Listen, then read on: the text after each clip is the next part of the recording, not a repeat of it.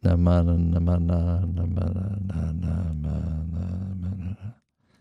where are you? Hello. Check. There you are. Okay. Just a moment. Oh, here we go. Try this. 1, 2, 3, 4. Background music.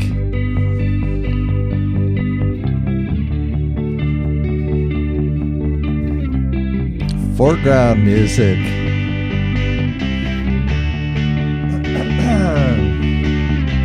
Heracles struck a song.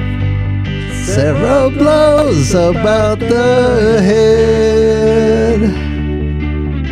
I can't guarantee you it was nothing Aesop said.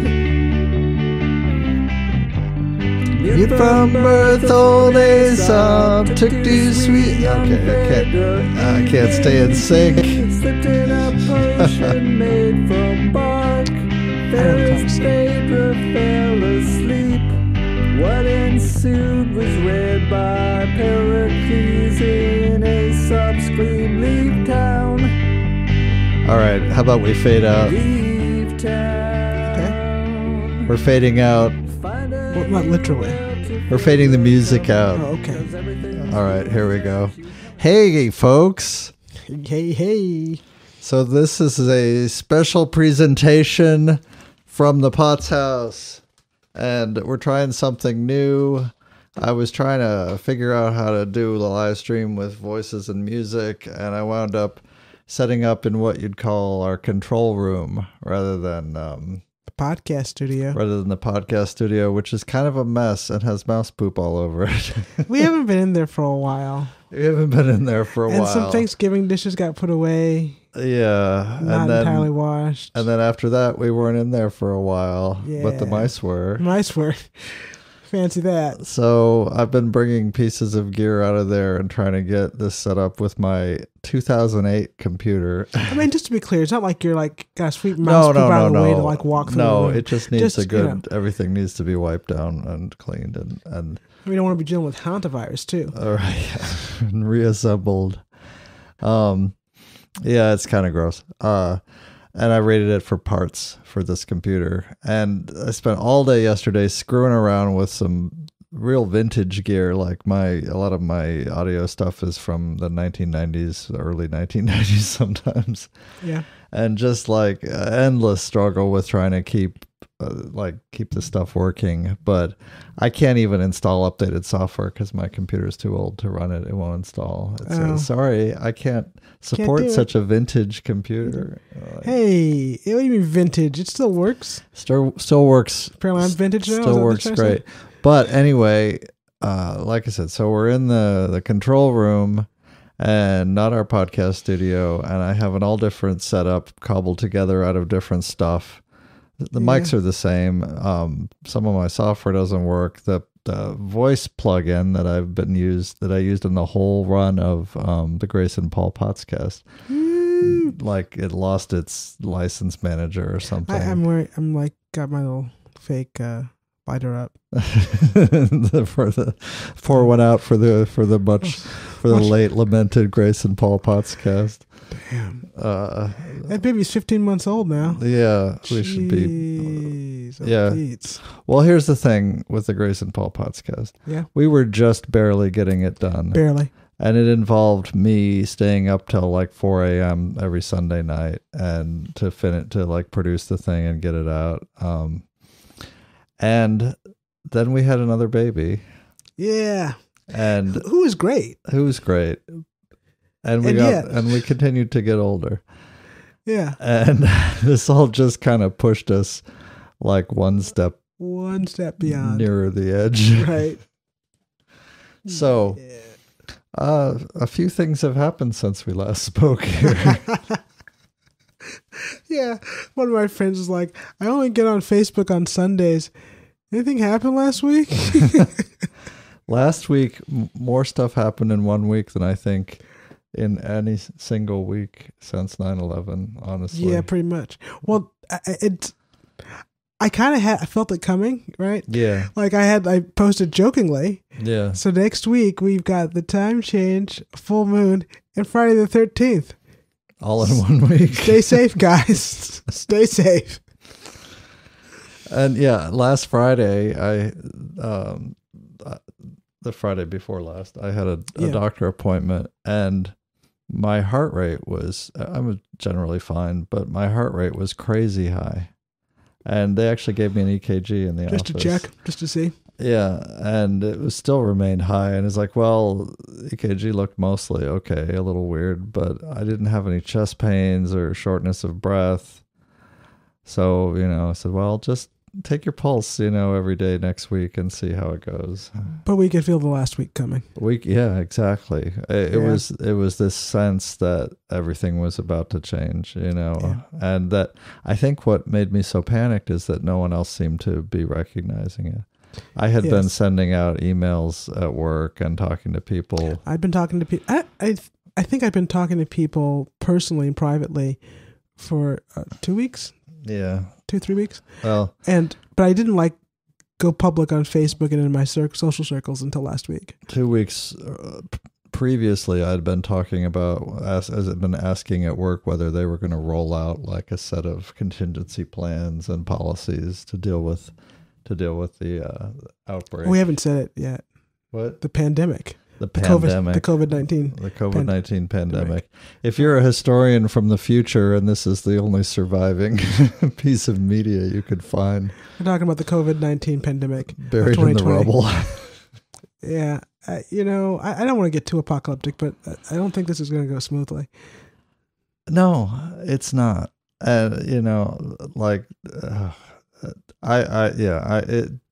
You'll hear me inarticulate and frustrated tonight.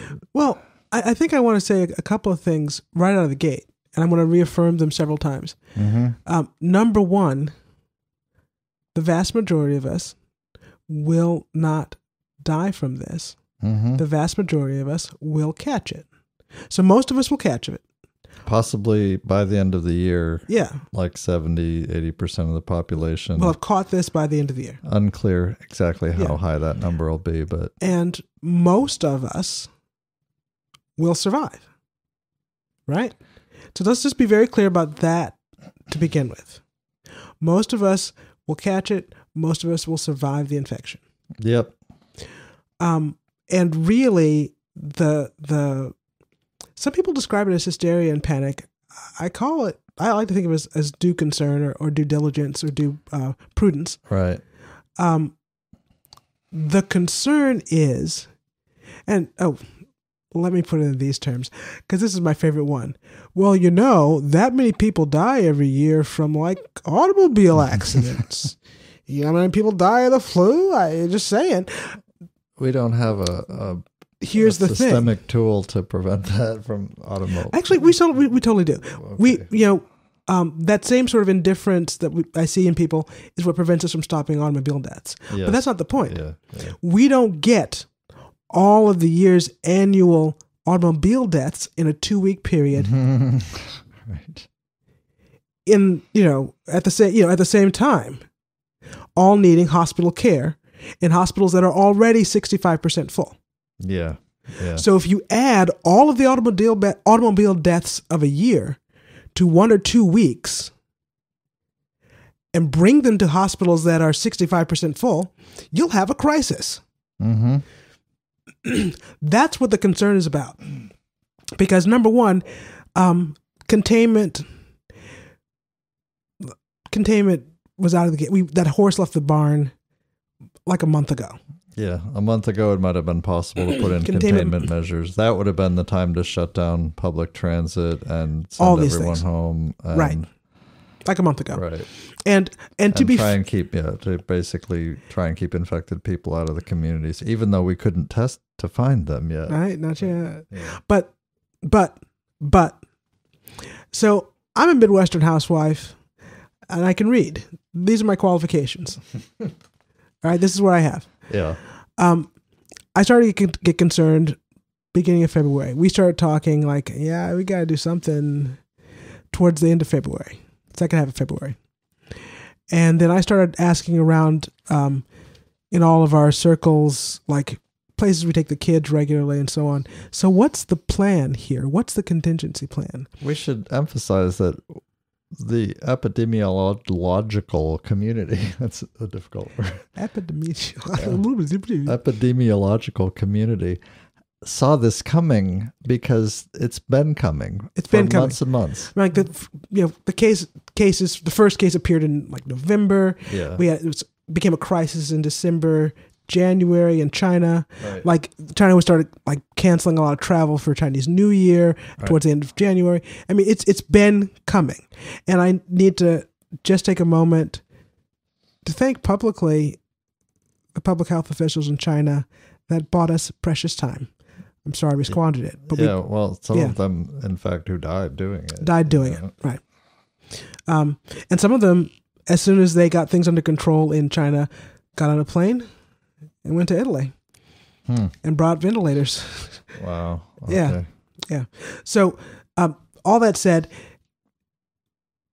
so as a really truly a layperson, it wasn't hard to like see this coming on. So I'm imagining if you are, say, someone in charge of public health in the United States, then, or in the state of Michigan, or in any American state, or any American county, then you probably saw at least as much as I did, if not more. Mm-hmm. So I'm a little bit concerned that folks were not doing anything. And last week I started calling people, and I was talking to people who have responsibility, and they had been waiting, some of them for months, for someone to tell them what to do. People were really expecting a hierarchical sort of top-down messaging driven by the federal government and propagated through the state governments. And the CDC. Yeah, and the CDC. And the really hard thing I've had to explain to people is no one's going to come and explain to you what to do. Yep. You need to figure this out, and you need to do the right thing. And you need to do it yesterday, last week, last month. Yep. I've been talking about how this is basically, it's not even just that there's no effective federal authority. There's a malicious federal authority in place. Oh, it's openly malicious. That is blowing resources in all the wrong directions and has contempt for expertise, open contempt for expertise, and the organizations that are in place, what's left of them. Yeah. I got a little open contempt for expertise myself. Well, but it's hard, it's well earned. But I'm not saying credentials. I'm saying expertise. Oh, actual expertise. Okay, yeah. I think that's the better marker. But then I've basically been saying the response is going to happen from the bottom up. This is the time for the actual anarchist left to rise and start saving lives. Well, and this is going to be their pretext for a fascist crackdown. Right. So it's very important that the anarchists the left. people do it. Right. And try to reduce that excuse, that pretext. Right. That, we're doing this. Everyone's getting fed. Everyone's staying home. Keep the emergency rooms empty as they can. Because there's really no stemming this at this point. I think if we'd started social distancing 3 weeks ago, 2 weeks ago, 3 weeks ago, a month ago, we'd have the curve quite flat. We'd be ahead of the curve, right? Yeah. But starting now and really kind of a slow, pathetic start out of the gate. I mean, really, and I know people feel like this has been really challenging, and this social distancing is extreme. But if we're going to start this late, we need to start with Italy's lockdown voluntarily. Voluntarily go nowhere but hospitals, groceries, and the pharmacy. We needed to implement that, but on a voluntary basis. Saying, yeah. We need to implement that this past week on a voluntary basis before we have to have the National Guard in every city, implementing it at gunpoint. Yes, right. And actually shooting people who run, shooting people who break it, and then also jailing people, which is already it's a humanitarian disaster starting to unfold in prisons and jails and detention centers. It's a nightmare. Yeah. And this is how we get rounded up. All right. Yeah. We get rounded up possibly trying to bring food to people who are locked down. Right, who are locked down. Exactly. Who haven't had any food and can't afford to buy food and can't afford to have it shipped to them. Don't have their jobs, don't have their tips, right. don't have any income, and no way. There's been no eviction moratorium, so they're being evicted, etc. So, don't have water in their home, so they can't wash, and so have to go to the hospital, and then are homeless. And when they discharge, they can't obey the curfew and lockdown. Mm-hmm. I mean, and frankly, this is the time to be letting people out of pretrial detention because it will lessen the load on the jail system and lessen the damage to the public health. All those people need to go home and shelter in place. Mm-hmm. Yeah. Some courts are starting to dismiss like misdemeanor cases. Praise God. Like I've been reading about that. Oh, but I missed a thing I had prepped. I prepped a thing. Yeah, we probably need to back up and do this in some organized. But we mentioned the sort of it's not just incompetent, it's malicious. Yes.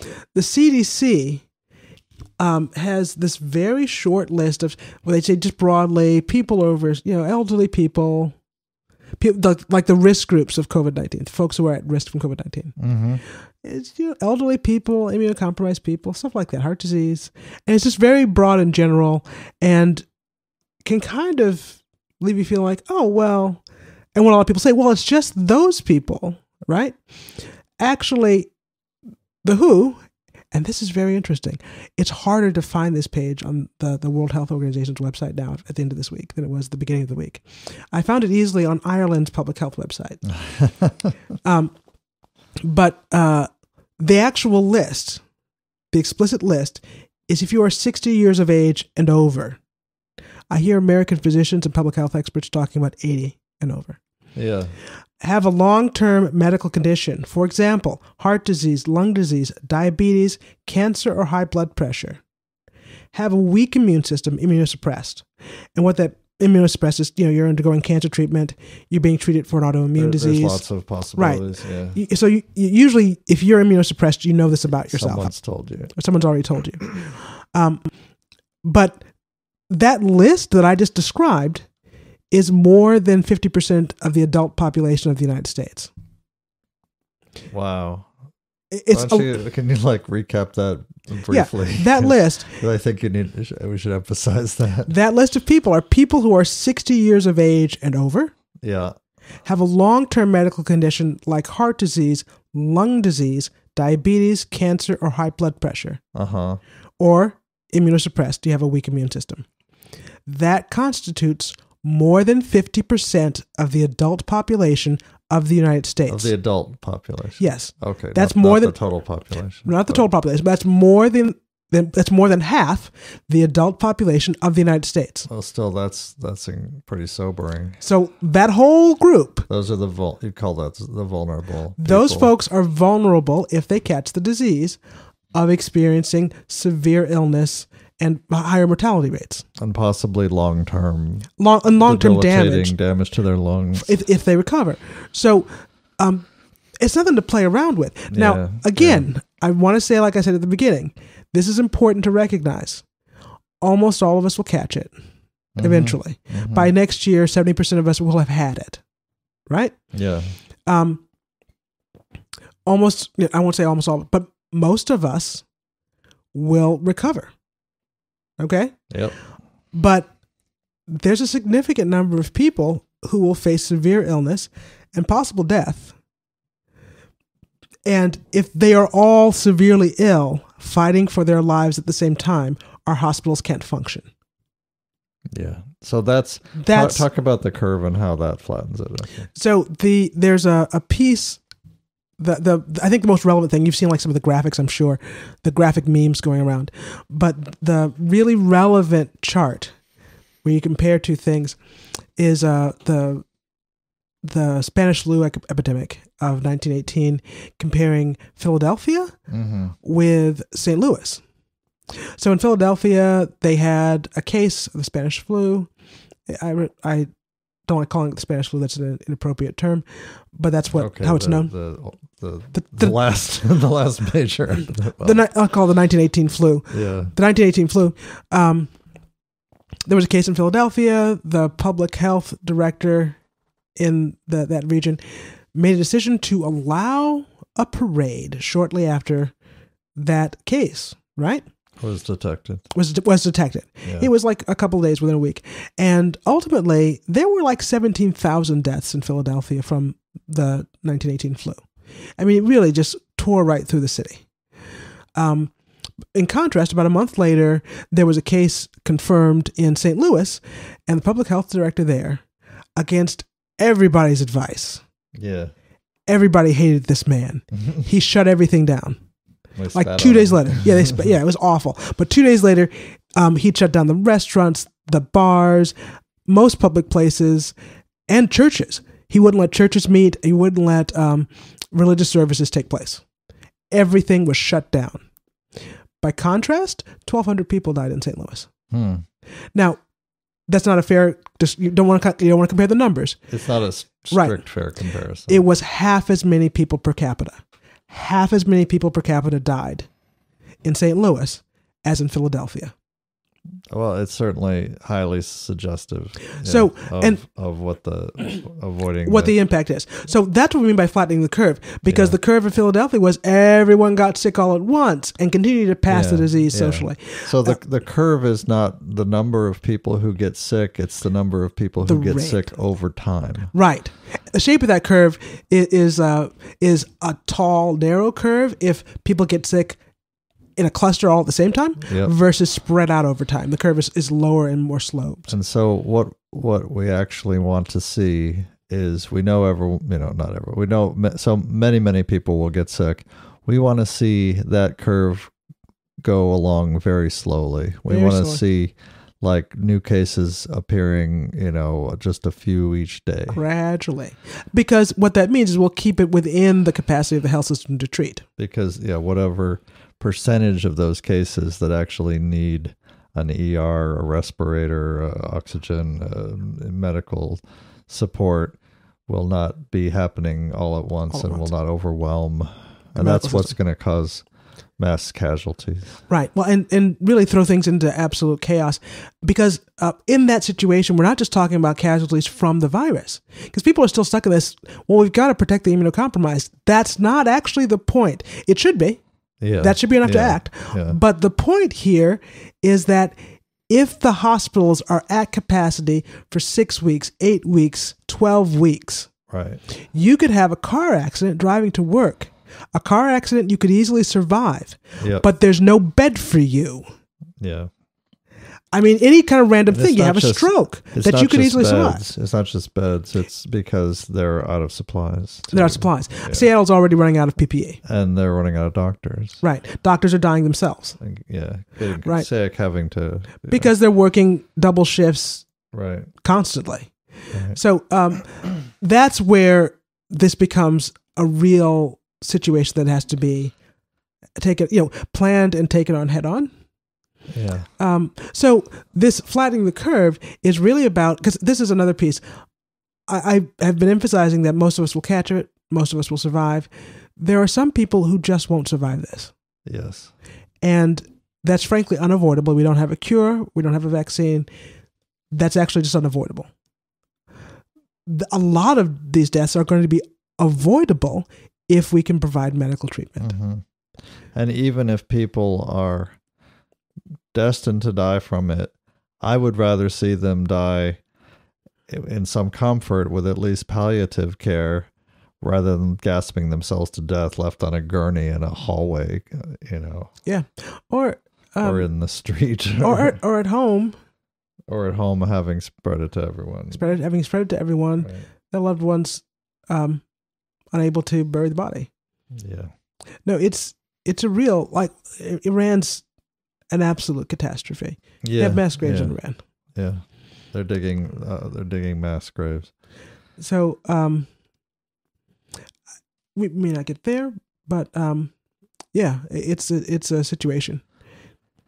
It's unfolding. So talk about, I want to mention what I've been feeling like Cassandra because I'm talking to people, and I have people like just a few days ago saying, you know, oh yeah, I'm still planning a vacation in Boston in a couple weeks, and I'm like just in shock. It's like, are you? And have you heard nothing? Have you heard nothing? And then I actually was texting one of my coworkers who will remain anonymous on Wednesday, and I said, you guys should, they're away at a conference, so you guys should go into quarantine for at least a while. 2 when weeks. You get, well, minimum. Technically 2 weeks minimum, but I didn't know that I could ask that, you know. And even that's... probably not sufficient. But 2 weeks goes a long way. But, and he texted back, why? Has something happened? Like, so I just had replied with this laundry list, like, TSA workers at San Jose and LAX, you know, first documented case in Michigan, which is now, I don't even know, I didn't check the numbers today. I haven't checked today's numbers. But it was like 60, you know. 60? I'm sorry, maybe not. I think it was 6 and then 12. That's what I thought. 12, okay. But I'm not certain either. I haven't checked today. Yeah, and then the first death reported in Michigan too. Yes. So, and then I just...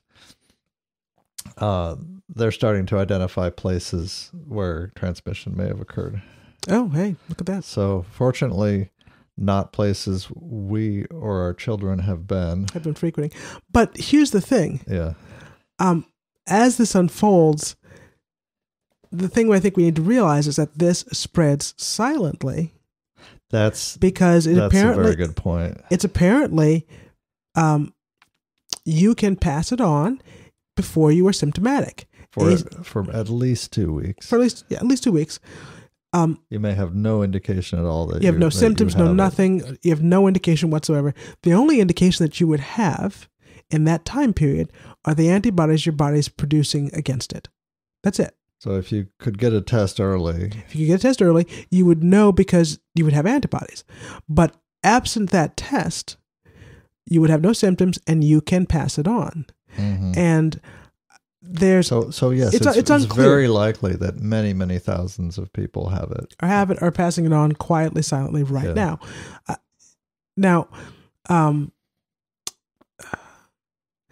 Just because a lot of people are thinking, well, I don't have any symptoms, I don't have this or that, and you know, I'm not at risk. Mm-hmm. That doesn't mean you can't carry it to other people. Yeah, don't become a vector. So that's what I wanted to say to my coworker traveling. Like, don't become a vector, dude. Don't become a vector. And then I also hear other people, you know, this is not about my workplace. I'm sure your workplace is the same. Oh, gosh. People are the same everywhere. But people are still having conversations like that preface it with these words. Well, if it isn't a hoax. If it's not a hoax, if this is real. And my God, it was so pernicious and horrible for that to ever come out, become a thing. You know, I mean, or if it's not a Chinese bioweapon or whatnot. And then you have people still, including a lot of elected officials, insisting on calling it either the Chinese virus or the Wuhan virus. Yeah, God bless him. And like, this isn't relevant. That's not the. We think that's where the transmission and the origin occurred. We still don't have a really super clear picture of that. At this moment, it may not be relevant entirely. But it's not irrelevant at all because it's now everywhere. The global pandemic virus. Right. Well, and just the sort of level of, so I think if you're listening and you're like, so wow, what can I do? What should I do? Maybe you've heard what we have to say here. Maybe you've read some things. I trust you to be an intelligent adult. I think you know what you need to do. All right. People are starting to get the word out, but you have just today. Okay, I get things off my chest. Go get it off your chest. Just today, there are elected officials, and yesterday, talking about how it's a great time to go out to the restaurants because they're all empty. You know, just a day or two ago, Memphis was celebrating like the big dance parties and promoting that stuff, and and Biden was just saying today that get out and vote. That if you don't have symptoms, get out and vote. that you need to get to the polls. Meanwhile, Arizona is closing a number of polling places. They're doing their usual voter suppression of districts that they think are likely to go for Sanders. Oh, Arizona would do that? And they're not postponing the election, but it is basically saying it's fine to go out into these extra crowded public places, more crowded than usual public places if you don't have symptoms. But that's not the way the silent transmission works at all. In fact, while you're symptomless is when you really pass it. Right. And his supporters are overwhelmingly older. It's kind of cynical on his part, isn't it? I'm just saying. You know what? Maybe he doesn't know. Maybe not. Maybe none of these people know. His people know. It's hard to say whether he knows anything. Oh yeah. But so while we're recording this, the debate is going on. We'll probably watch playback or highlights. We don't have cable. I'll just read what happened. We'll read the highlights. But yeah, you should take this seriously. Not a joke. It's not a hoax. This is an inflection point, a collapse of civilization kind of event, the last gasp, literally. For the record, yeah, I called it. I said it would be the bugs. Yes. Well, so what I mean by that is basically we have been a collapsing civilization for a long time. That's laid there. And we are actually, because of this, and because we haven't been doing anything to turn the ship around for decades, we are now in a really fragile state. Absolutely bone fragile. Well, it's you've seen these cups, they're cracked, right? Yeah. It's already cracked, but it hasn't fallen apart yet, right? Yes. And the moment you put some hot tea in it, yes, the whole thing splits apart. Oh, yeah. Yeah, that's what we're looking at right now. Right. So it's all just So our recommendations are to do effectively what we're doing. We have actually been kind of sort of low key preppers. Well, we've been low key preppers for a while, and we started having a discussion here as a household and a micro community and extended family to start prepping and getting some things in the house for basically a 30-day self-quarantine. So we're essentially going to be shut-ins. More or less. We have a lot of food. We have a well. We don't, however, have a generator or solar panels. Yeah. So we are still vulnerable to loss of power there. Right. I will still, I have to say it, unfortunately, be going to my job tomorrow morning. Because I don't have permission yet, guidance to work from home. And I think what I will be doing tomorrow is packing up some stuff and bringing it home. So you can work from home. Because that's the thing I was about to say a few minutes ago. Right. Stop waiting for someone to tell you what to do. Right. Stop waiting. I haven't been. I've been pushing my I know you haven't been. Structure. And I wasn't waiting for the choir or for church or for anybody to tell me what to do. Right. I was trying to get them to join me so we could do this together for the benefit of the community. I should emphasize that I work in an open office, which is nearly empty right now because a number of people were out at a conference. One guy just had a baby, and we've just rearranged and moved into a lot of extra space. Mm-hmm. So I can actually go in and work and not even come within a dozen feet of anyone. Right. So I don't feel that my workplace is high risk. I'm not actually shoulder to shoulder with anyone. Right. I am very cautious about hand washing and using the facility, like the restroom and kitchen. Right. Right. Very cautious about that. But I don't think it's not the kind of work environment that a lot of people are stuck in. Right. And you have these auto workers in Windsor, Ontario, just walked out because they couldn't get a safe work environment. Yeah, and as of Friday, my employer is not shutting down facilities, including in New Jersey, only 100 miles from New Rochelle, currently walled off by the National Guard. Right. So they're instituting a lot of aggressive cleaning measures and whatnot, but they are not yet actually shutting down the facility. And I don't know what to say about that, except, anyway. Except, good luck with that. Good luck with that. I mean, I expect that they actually will have to abruptly take a much more. Because they didn't plan for it. It's going to have to be abrupt and sharp. Right. Which is, and people think I'm saying some. I don't know what people think I'm saying. What I'm saying is that they're going to suddenly have cases of many employees sick at once.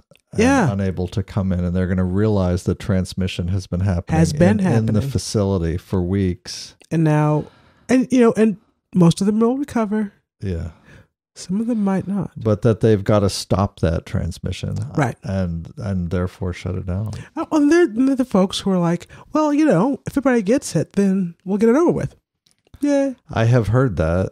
That's like the accelerationist view. That was my view. Why that instead of voting for Clinton, we all should vote for Trump. I was like, yeah, that's what the accelerationist view is. Right. Just vote for him. Get it over with. Yeah. Right. But yeah, no. If you're waiting, if there's something you can cancel, I'm not an accelerationist either. I think it costs many lives. Especially when I think it's possible for us to do a lot of these things voluntarily.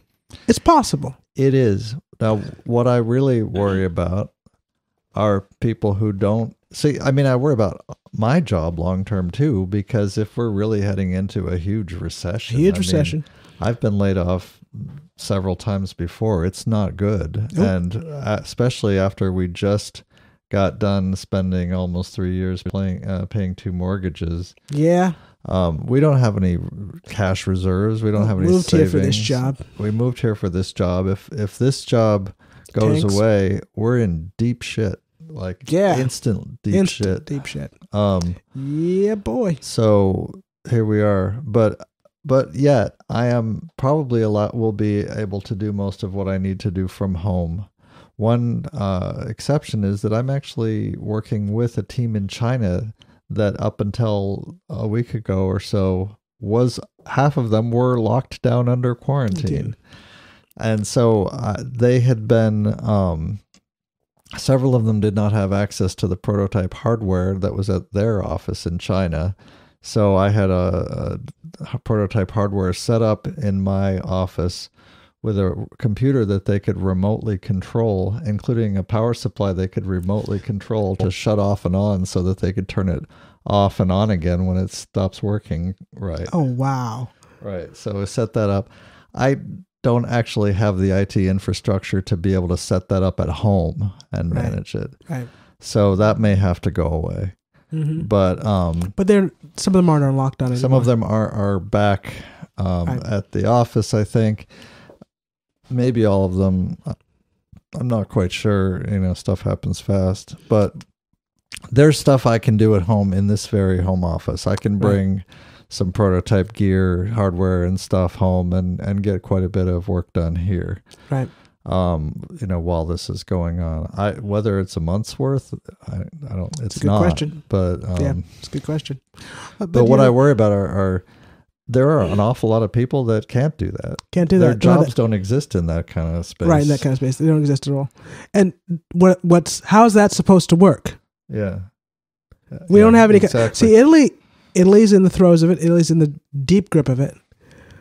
Italy put a moratorium on mortgage payments and rent. Put a moratorium on evictions. Said no one's power could get shut off. Yeah. Because people can't go to work right now. Right. And then, of course, you have the schools, the situation with the schools. So the schools have been closed, but, most nurses have children in school. So how are they supposed to go to work? Right, to care for sick people. Where their children are... And are we supposed to open up new daycares where we stuff all the kids in daycares? That's exactly the opposite of what we should be doing. Yeah, not actually a good plan. And it's true. Many parents have literally no other option other than sharing childcare. Right. But which they're doing. Which they're doing. And I can't blame them. Yeah. But it's our failure because the answer isn't state child care. We put all the kids in a child care center. The answer is that every person. You don't want kids to be raised in a state creche. Yeah, no, I'm not there for that. Okay. Is every single person needs a home. All of us need to have homes to go shelter in place in. Right. And we need them now. State, yeah. So if the state is worth anything, it needs to provide them. Right. And then businesses and industries that do service type stuff, restaurants and whatnot, I expect those places to go out of business fast. Oh yeah, their margins are razor thin. Like they only may have a few days runtime, if that, before they just have to close. I mean, forever. Yeah, not just send people home and close for a few days, but forever. But can't make their rent, whatnot. Right. And so even if we're only under, let's say we only are all really stuck at home, quarantined for 3 weeks, and then they're sort of cautiously emerging. Yeah. Even with that, our communities are not going to look the same. They'll be ravaged, right? Well, and I think someone was saying, "Oh, what if?" But we do this. We do all this social distancing, and it's going to undermine the economy. It's like there's two things. Number one, containment was off the table a month ago. Yeah, with no leadership. Right, it was off the table. Number two, when containment went off the table, the economy was off the table. Right. There's you always have to think to yourself, well, who is the economy for? Who's it for? What's the point of the economy anyway? If we have devastating human loss. Right. Because let's say worst possible case scenario. Yeah. Right? Yeah. We do nothing. We let it run its course, and the hospitals are overrun. And let's say, our population is not as old as Italy. Maybe it won't be quite as bad. The rate of it, the death rate, the mortality rate in Italy right now, running unchecked in an elderly population is about 5%. 5% of the people that catch it die. Wow. That's not trivial. Okay? I've heard statistics, sort of estimates here as to what will happen in various scenarios. And the number of deaths sort of starts here at about 1.5 million and goes up from there. From what I've heard as low as 200,000. Okay, well, you've heard more optimistic. I've heard as low as 200,000. But really, if we're honest with ourselves about how far behind the curve we are, we're looking at 1 million deaths. So if you want to pluck millions of people out of the economy, and not just anyone, a disproportionate number of our elders and healthcare workers. Yeah. It will be disproportionately weighted against our elders, our healthcare workers. And I know a lot of health insurance executives are excited about this. That means they can now hire lower paid healthcare workers who are not physicians with years of training. Their sickest patients will be dead. And their oldest patients will be dead. It's good news for the economy in that frame. Right. But if that is your frame, I don't think your economy is worth having. Right. It needs to die. Yeah. But an economy, so if we were going to save the economy for the benefit of the people here, we would have contained this, and we would have been working on that project in January, like Taiwan, like South Korea, like many of these places, like Japan. Japan didn't have any cases yet, and they closed schools. So, and it can't, I should say there's some speculation that Japan is under testing, and that's why they have so few cases. But carry on. Oh, I'm just saying. I mean, I can't emphasize enough how much all of these interlocking crises are kind of hitting the fan at once, and not the least of them is complicated by the fact that this is an election year and we're halfway through a primary season. Oh, okay. So is anyone taking money on the election? Anyone? Hello, anybody? Because I'm not sure it's going to happen. You mean taking money on whether there will be an election? Yes, yeah. I'm not sure. I'm not sure this is going to be one. Right. I'm not convinced it's going to be one because I think absent this crisis, I really didn't see 45 like I don't know, making a move like that? It's a really weird situation because on the one hand, I think you now have sort of widespread agreement again among never Trumpers and Democrats and leftists and independents and whatnot that this man is not working for us in our best interest, not capable of handling a crisis this. I think that's the only people who are still in denial about that is the people who have had their brains scooped out and replaced by Rupert Murdoch. Come on now. Who are plugged into Fox News 24/7. Yeah, that's not fair because I have lots of friends plugged into MSNBC 24/7 and they're dangerous folks too. Yes. So I agree. I agree.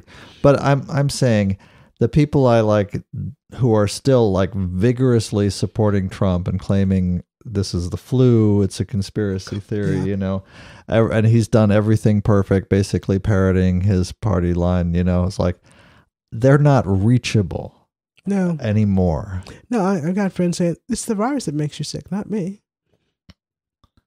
They're not reachable anymore. And so, but I guess one way to put it. I had a point. Originally, we were talking about the election year. There's a consensus among never Trumpers that said on it that 45 is not capable of leader. Oh yeah. So on the one hand, we have this happening where it's never been more blatantly clear for anyone with eyes to see, right? That we have not just an incompetent administration, but a maliciously incompetent administration, right? With contempt for working people, just absolute contempt. Right. At the same time, again, I had a point. I don't know what I have I feel the COVID coming on. Well, no, I've had a lot of brain farts. No, so there's that happening on the one hand, but there's also this risk that that they will go full on totalitarian state. Full on. Well, and I'm not sure that risk is actually that far away right now. Yeah. I think that risk is very present at this moment. Right. And the failure, because look at Ohio is actually acting like rational adults. Like rational adults. They closed schools, they closed restaurants, bars, etc. Yeah. And so on. Ohio's got does Ohio says testing already? Ohio's got testing coming online on Monday or something like that. Mm-hmm. Apparently testing is rolling out county by county, and like Wayne, Oakland, and Washtenaw counties can't figure this one out somehow. I'm not sure what's going on. Yeah, I don't know. So anywho, and we've got community leaders still going out to eat in Saginaw County. Yeah. Talking and like bragging about it on Facebook. Bragging about and like bringing kids to McDonald's for Happy Meals. Yeah. Which, it's a tough time. You should do something for the kids, but. Oh yeah, that was something else I wanted to get into the discussion is when you close schools, a lot of kids don't have a place to eat meals. Don't have food. And their parents are not prepared because their parents have been reliant on this program. Right. Their parents don't have enough money to buy them food. Right. And they're also not accustomed to it because they're not because of their work schedule. Right. So you got this massive experiment like going to happen with all these kids out of school where the parents are not accustomed to having such an intimate daily relationship with their children.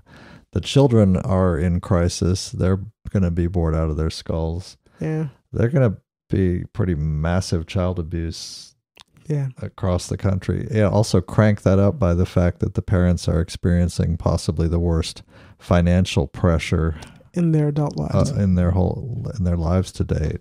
Right. And trying to figure out what to do to keep their home and keep the lights on. And the kids are going to be bonkers, getting on their nerves. Yeah. Through no real fault of their own other than being kids. Being children, right. So I fear for that. That's something I think about a lot. Yeah. Because we're already going bonkers. We're going bonkers with our kids here at the house all the time. My God. And, and actually, we do get out of the house pretty regularly, and it's going to be a shock to the system. It's going to be difficult for them. So we don't know what's going to happen. I know what I'd like to see happen. I'd like to see all the upcoming primaries suspended, and every one of these states that still has a primary election upcoming needs to immediately convert it into an all absentee ballot system where all the ballots are mailed. Yeah. And they count them. I'm not saying they should use paper ballots. They should get them all out by mail. They should have been doing this weeks ago. Yeah.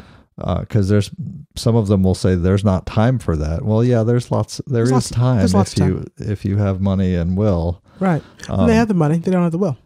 Right. So, but that's what they need to do. And, they'll also, it's amazing how many people you can enfranchise that way too. But isn't that weird? That's weird. Yeah. But that has to happen. And, I don't know what's going to happen with the census, because you don't want to be sending census workers door to door and making them each into a vector. Absolutely not.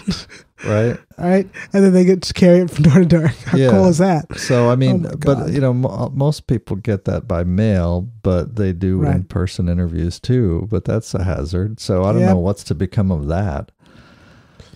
But so this is gonna be bonkers. This is gonna be we're in uncharted territory. And it's gonna be a mess. And the biggest reason we're in uncharted territory is we have we did, but not for like most living memory do we have a tradition of states that really support people, that really support workers in need.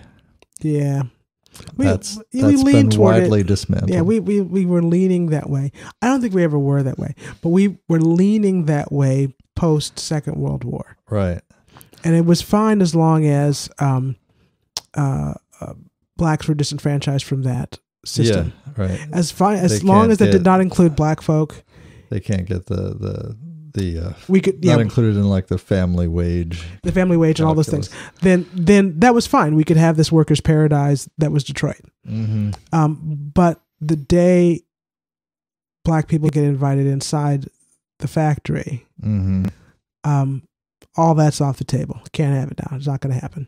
And I think and you see it. You still see it when people talk about, oh well, I know Finland has that kind of education system. We can't do that here. Like, well, why can't we do that here? It wouldn't work. Like, why wouldn't it work? Well, we'd have to give it to everybody. Yeah, you got to dig down, and that's what you hear. And what do you mean? And it wouldn't be fair. And it wouldn't be fair to give it to people who haven't worked for it, or whatever, or some version of criminals or undeserving, or like it gets bonkers. Like, well, we can't have parents who don't vaccinate in that system. We can have parents that just all these things. Yeah, you're gonna make everything a means test, which is the liberals' favorite activity. Right. So all these things and all these issues come to the surface, and what it comes down to when you dig deep enough is that we don't have any kind of national identity or shared sense of national self. Yeah. And that's largely racial.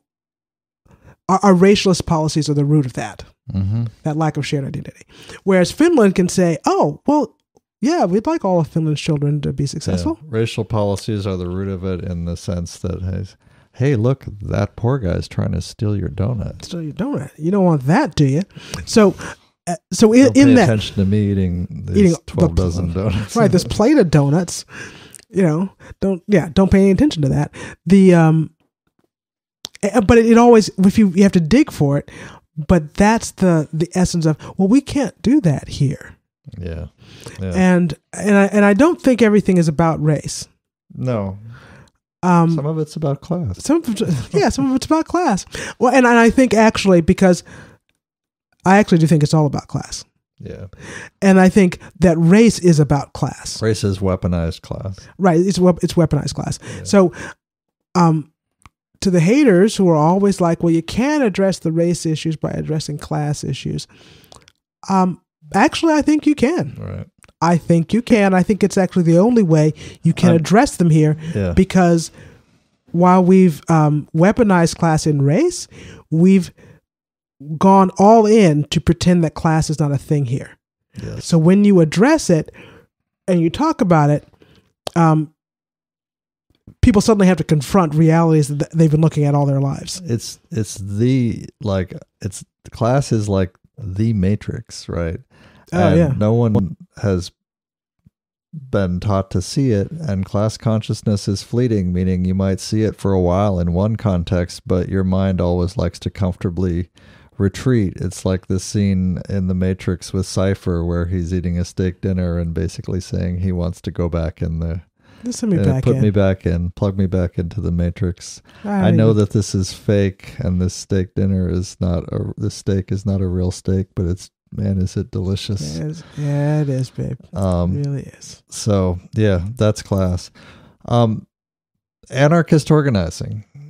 What's happening locally here, and what can you advocate and talk to people about as far as like, because if we don't want, I'm not a big statist. So like, sometimes I call myself a socialist because I want social welfare programs, but I don't like seeing everything driven top down. I kind of despise it. Yeah. I want to see distributism and, like local organizations, and really as local as possible, which to me means anarchists organizing. Yeah. But the problem is when everyone is poor, and the corporations have been getting corporate welfare and people no longer do. Yeah. Then it's really hard to organize. It's hard to organize, and it's hard to get things done because individuals don't have resources anymore. Right. They've been strip mined away from individuals. But given all that, people are organizing to try and help people in a mutual, mutual aid sense. So what's happening? I've seen a couple of things. There's a Washington County mutual aid group up. There's a mutual aid network of Ypsilanti, the many that are both up, and it's a little dicey at the moment, right? Where it's dicey is the wrong word. Like, we're still trying to find our footing about how to implement things, because the state's actually being very slow in rolling some things out. Of course. Right. And at the same time, some of these things are only actually possible by the state. Right. Yeah. Like I spent last week trying to get the health department to close everything. Mm-hmm. And when we say, we mean this literally. She's been on the phone every day to all these officials and organizations, because Grace is the one in this relationship that can make a phone call without having a panic attack. And having all kinds of run around and voicemail and etc. Right? I've been shit posting on Twitter as hard as I can, if that helps any. Well, and in fairness, I'm sure they're very busy. Yes. Right? Well, especially now that this is gone public, they're really busy. Well, now they're have a lot of eyes focused on them. Right. And some of these folks that I spoke to personally, I've also been speaking to the bishop and speaking to our pastor and so on. We've got to basically cancel everything. You've probably seen the Atlantic article, cancel everything. That's what I'm talking about. And so now that that's done, no, we're not exactly done, but I've made those requests and people are starting to get things moving. So the other thing I was working on was trying to actually purchase some antibody tests for COVID-19. They exist. It's hard to get your hands on them. And but who's going to administer those tests? How is going to happen? DSA medics to use DSA medics don't have access to a PCR automatic PCR machine. Right, you can't. There's no way we could do PCR on the ground. PCR is polymerase chain reactions. Yeah. The antibody test for COVID-19 actually only takes 15 minutes, but it does involve a blood prick, so it's a bloodborne disease issue. Oh yeah. So there's lots of issues around it, and apparently the health department here is going to be doing it in 2 weeks, maybe 3. Bless their hearts. Yeah. It's just another example of how ill prepared we were. if you have symptoms, they can test you at St. Joe's now. But you have to be presenting symptoms. You can't just sort of like get screened and be tested as part of the screen to make sure, and then quarantine as needed based on that test. So some of these things, there's a lot of like, who's going to do it? How are they going to do it? How can they implement it? Where do you get the test from? There's a lot of that going on, but just broadly, in very broad strokes, we're pressing to get everything closed but the hospitals, the pharmacies, and the groceries. Mm-hmm. For everyone without a house to have one. And pantries. Food pantries need to stay open. And for they have to change the way they do business, though. Fundamentally. Yeah. I think they can only do deliveries. Deliveries are people like, someone comes out to meet you at your car and, with a mask on. And exactly. Give them your order or whatnot. Exactly. And I'm actually not looking at my notes. This is all from memory. And so there's closing things, canceling, and remembering this is not a snow day, right? So we can't just get together with our friends at the park. Right. We can't. Although you can, if you live in a place with parks or whatnot, you can go out. You can go out. You just need to distance yourself. So we're still going to be taking the kids to the park to like hike. Right. On the trails. We're going to be separated from other groups, though. But we're going to be separated from any other groups, and they're not using the playground equipment at all. Right. Not even touching it. Not even touching it. That's what we're talking about when it's not a snow day. So there are things you can do, but you can't go hang out with your buddies. You can FaceTime with your buddies. You can talk to your buddies. You can text your buddies. You can't go get together. Yeah. Right.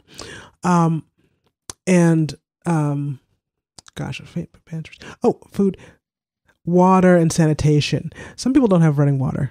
I was texting you the other day about, so should I get the bleach? Because I actually don't use a lot of bleach. I use about a quart of bleach a year. Right. Right.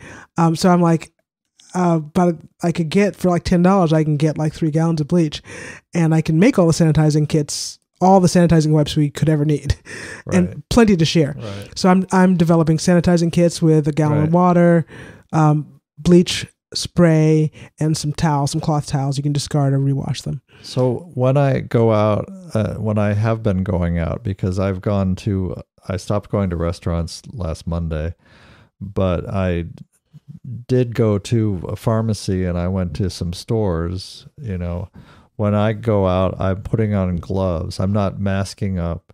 I'm putting on gloves, and then afterwards I'm stripping off the gloves, and I'm sanitizing my car steering wheel with a bleach wipe. Yeah. And then my stick shift and gear shifter, I guess. And then, of course, going in and out of work, leaving my desk for lunch, coming back from lunch, going to the restroom, coming back from the restroom. I'm washing my hands. In my sleep, I'm washing my hands. My hands are raw. So that one, like, I washed my hands so much I can see my notes from 1995. What are your, I know you went out on Friday, which was, you told me not to go out. It was a kind of a hazardous. You were masked up. I was fully masked though, and I had clothes on that I stripped off when I got back to the house to put into the washer. Yeah. So, so masks are in very short supply. We have only a handful. Mm-hmm. And that we actually had access to from before the panic. Right. They were like for construction and painting and stuff. Right. And nitrile gloves that are also like for construction and painting. But just to keep a barrier between yourself. I think we got some of those when we started prepping specifically for this about a month ago. Right. But just to like, you touch the gas pump, you want a glove on for that. Right. No, I wore gloves to go into Play It Again Sports. I bought a weight bench. You did that, but go on. Yeah, and similar to go to the pharmacy, I had gloves on, and then after each outing, as like those gloves go into the trash, and then I wash my hands. Yeah. But the idea is to get sanitation available to people who can't sanitize everything because they can't afford it, they don't have running water, etc. Right. So just some very basic tools for sanitizing, and for washing up as needed.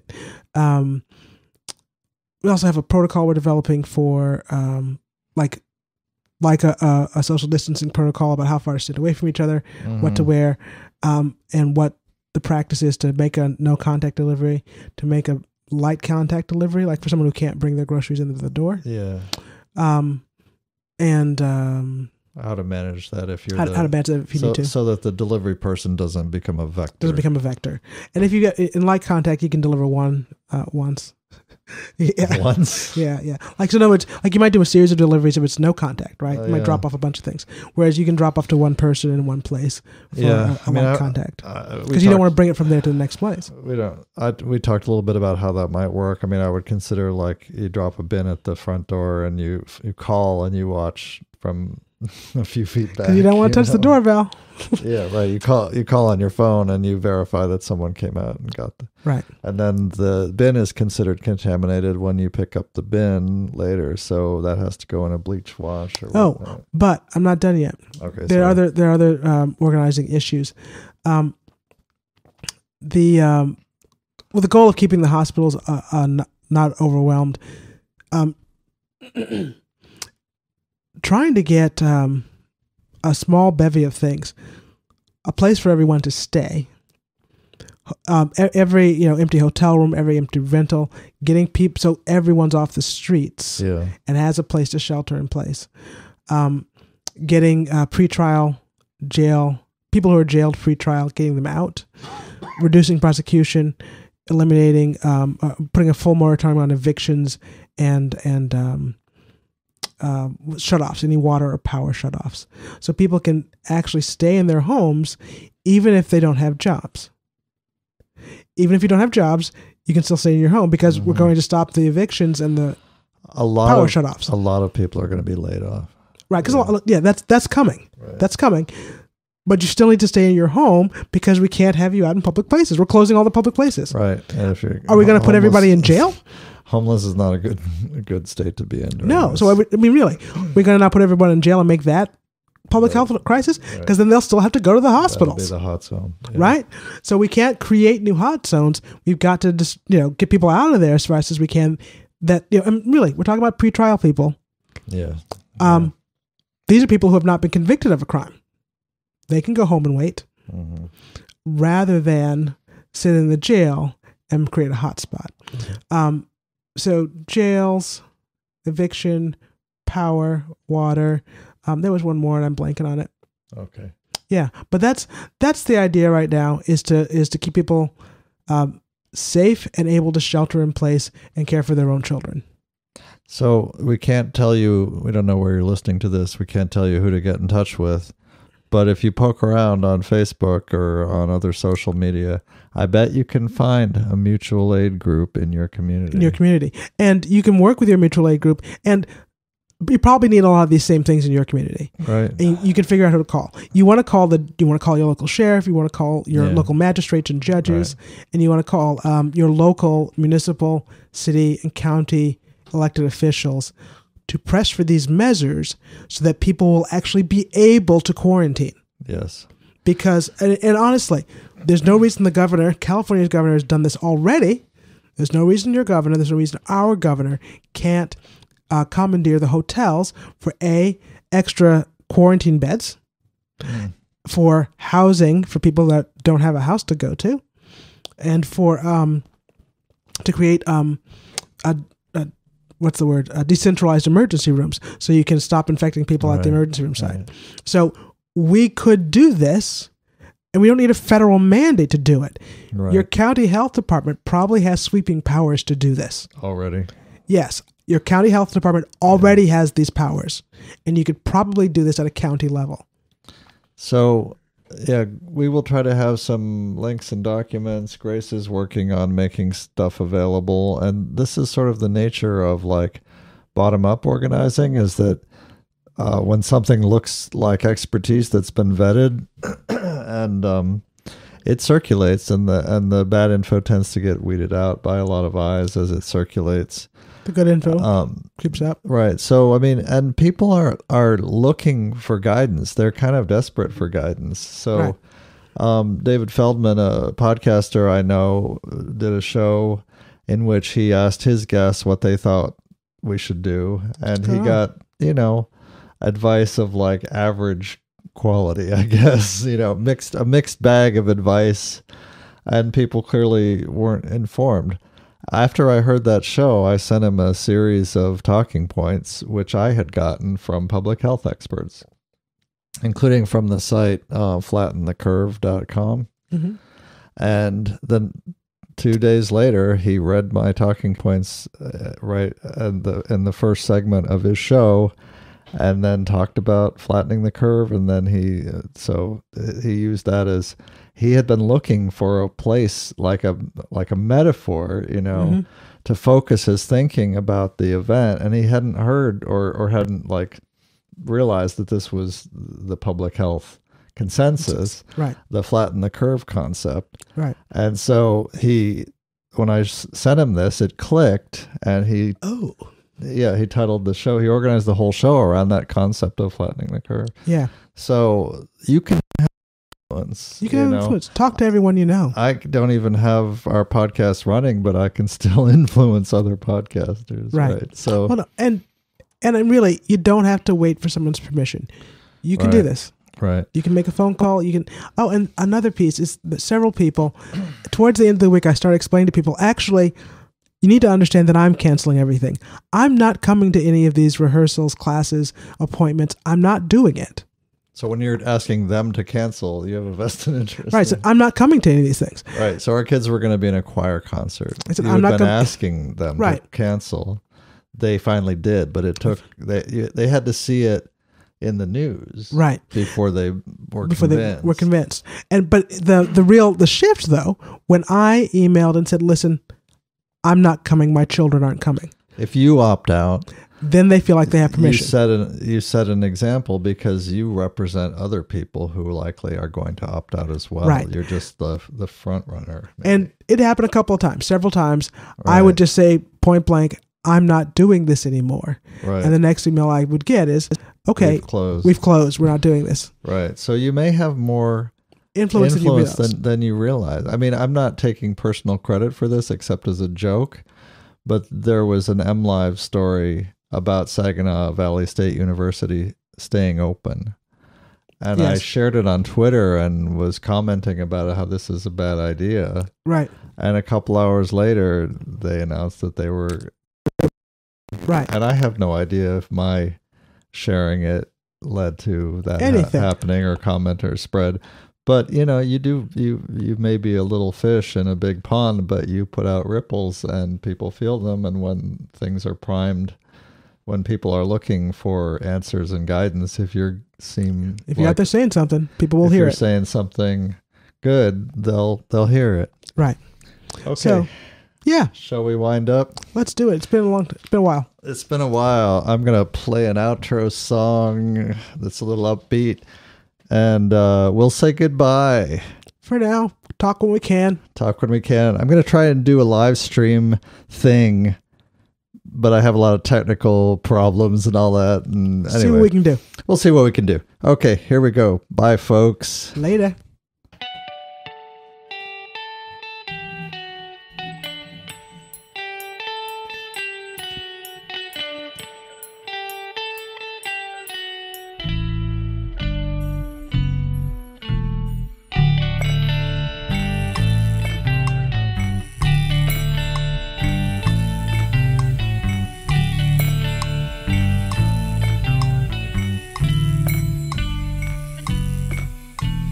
I owe you my life, my love. All I am and all I own is yours.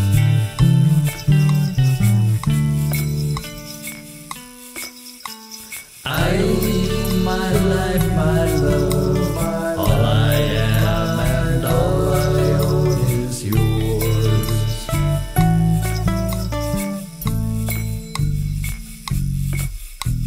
I owe